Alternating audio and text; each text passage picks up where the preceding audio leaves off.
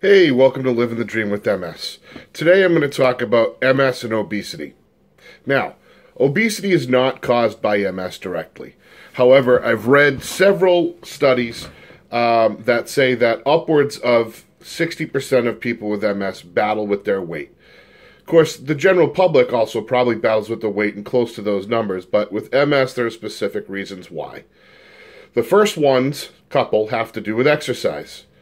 Exercise is difficult when you're in pain. When I'm in leg pain, it's very difficult to exercise and get my heart rate up and do the things I need to do to burn calories. So that's always a challenge for me.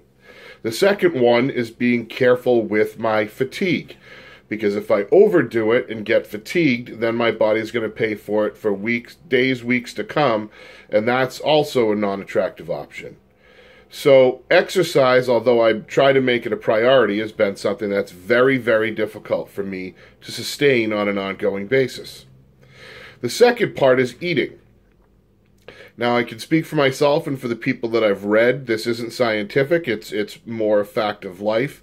When I am down, when I'm home, when I can't do as much, I emotionally eat. Even when I'm working or whatever else, I tend to eat more when I'm not feeling well, and that adds to the issue. So now we've got low exercise, we've got eating more. Then there's a third component, and the third component might be one of the tougher ones, and that's medications. Now, the medication issue is even twofold. The first one is when you take steroids. Steroids cause you to gain weight. They cause you to gain water weight. They cause you to gain real weight.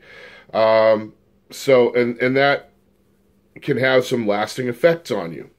The other part, as we've talked about in several videos, is those of us that are using medical cannabis. Medical cannabis increases your appetite.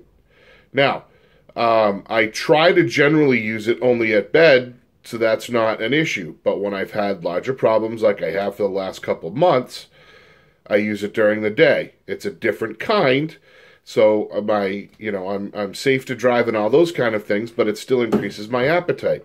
So again, I'm eating more. Therefore, overall, I've got all of these factors that are causing me to gain weight. Now, I'm not looking for anybody to send me any diet tips. I'm not looking for anybody to send me any exercise tips. I have been successful. I have yo-yoed as much as 85 pounds. I've dropped 85 pounds. The problem is that is very difficult to sustain. I know the diet that works, but you can't convince my emotions about that diet that works when I have setbacks. I know the exercise program that works. That's limited so that it doesn't over-fatigue me. But when my legs are in a lot of pain, that exercise program doesn't always work. So it's something that, even the best of intentions, even utilizing things like accountability coaches and things like that are all great. But when the disease is in full bloom and really weighing on you, it's very difficult to do any of those things.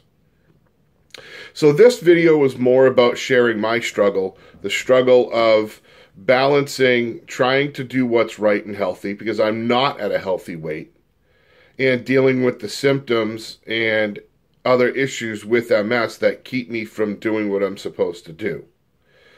In the long run, I do my best to balance it. I do my best to eat right, or even if I'm going to eat emotionally, to eat better and not binge eat and eat garbage, which is kind of what happens in the worst case scenarios, and do my best to stay active. People ask why I coach sports for 3 seasons.